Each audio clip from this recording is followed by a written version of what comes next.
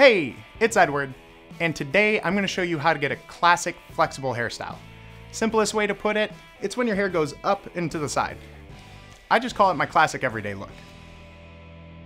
First though, let's get some subscription clicks. Hit that button down below. It won't hurt a bit, I promise. Plus, you'll be the first to know about upcoming videos. We have them coming out all the time. This style is largely about the cut. Short on the sides with long hair off top that's swept upwards and back, about 4 or 5 inches in length. It's good to have a great relationship with your barber. He or she can really help you get the cut you want. If you just describe the style to them, your barber can actually help you get there. First, I'm going to apply some Cremo Styling Cream throughout my wet or damp hair. It's got a medium hold and shine, which allows me to restyle my hair, if necessary, throughout the day.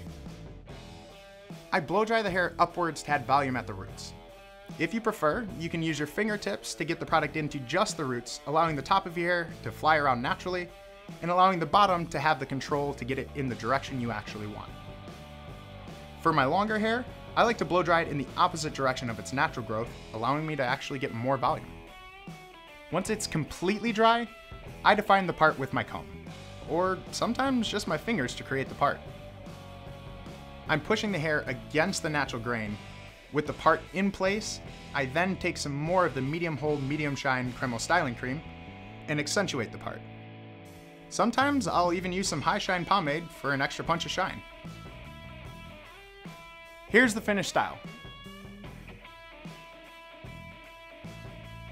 A classic, sophisticated look that isn't too stuffy.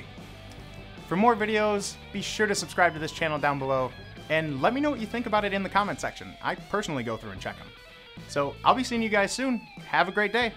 Bye!